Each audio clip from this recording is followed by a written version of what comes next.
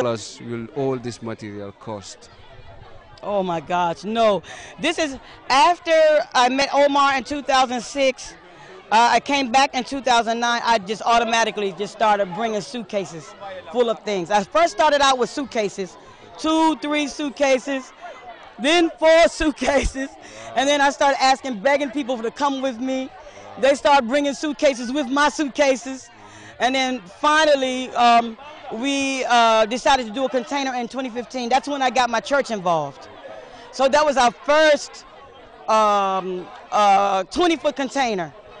And so that was the largest donation that we did to the village. Oh my God, it was very memorable, very much like this one. Oh, the estimated cost, I don't know. That one was actually, yeah, that was a 20-foot container. And I would say probably about maybe 10 to 15,000 in 2015. This one is about 5 to 10,000. Yeah, that's including the price to ship and everything, and the things that are also inside. Okay, is your organization doing anything towards bringing back that Roots Festival here in Jufre? Now that I just had a meeting with the director of arts and culture, yes, we are definitely going to start making plans on trying to get that festival back here in Jufre. Definitely. I want to spearhead it. Yep. So hopefully when?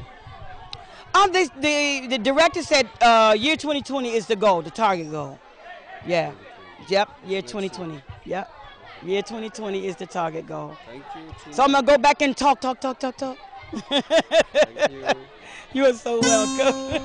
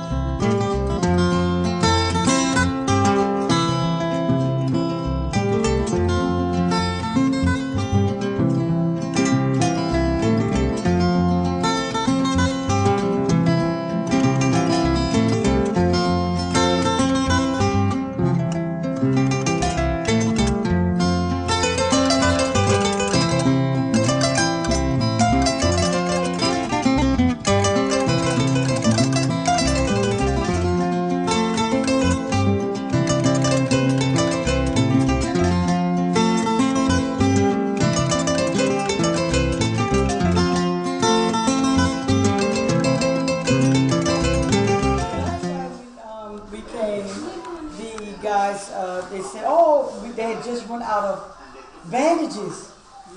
And so I shared that with the church and everything. And so one of the nurses at the church, she said that, okay, well, whatever I can collect, you can have it and bring it over to the clinic when I come.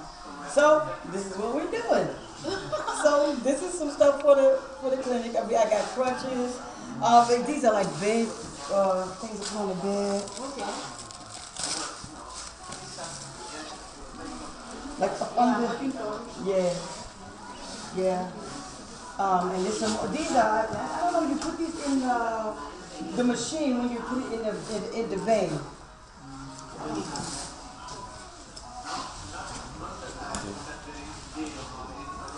My life jacket is definitely not for me.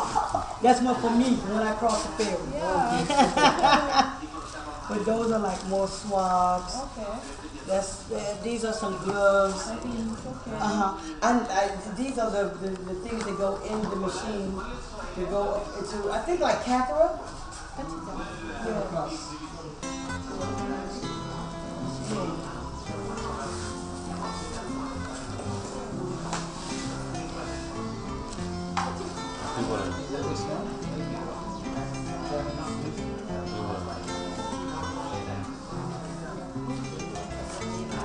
Okay. This thing is how did you call it? Yeah, please. Okay. So these are definitely you need it. All right. So I'm officially handing this over by way of Global Mission Society, Antioch Baptist Church, and the nurses there at the church. Okay. Okay. Okay, thank you. On behalf of my OIC, because he is not here, and my co-workers are here, and we have students on clinicals also, and we all welcome you guys here, and we are so grateful that you guys are doing this for the health facility because we really need it. Yeah. Thank you. Yes.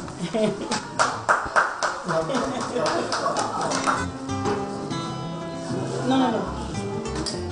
This is almost the same. It's the same.